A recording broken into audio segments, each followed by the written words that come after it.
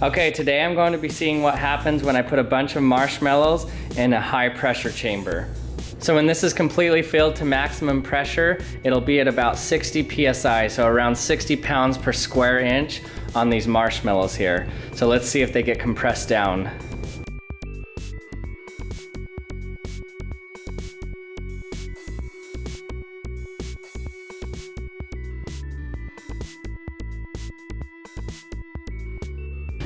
Okay, marshmallows in a high pressure chamber. 3, 2, 1. Whoa,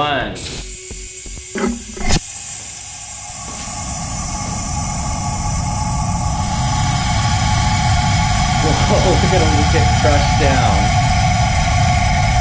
At 30 psi.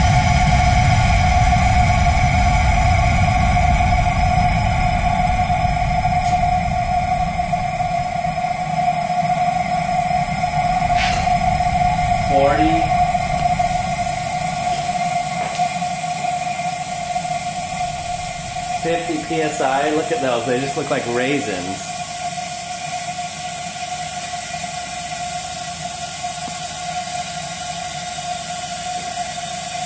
Whoa, they were at 60 PSI. Look how small they got.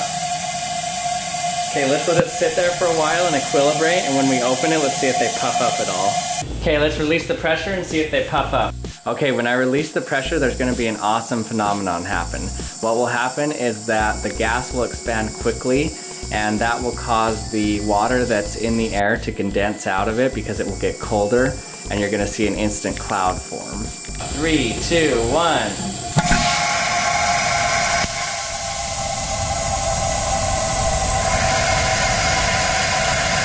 Whoa, look how big they got.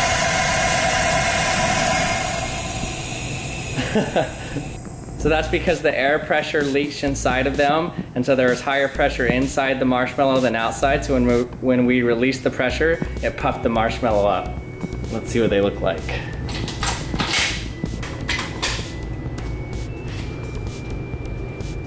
A little bit bigger than before, they're just wrinkled. So they have little wrinkles all over them. Hey, thanks for watching again, everyone. If you have anything you want to see me put in that high pressure chamber, let me know. Anything that you think would be cool or interesting, let me know in the comments section. And if you're not subscribed yet, remember to hit that subscribe button, and you can hit that bell to be notified when the latest video comes out, and we'll see you next time.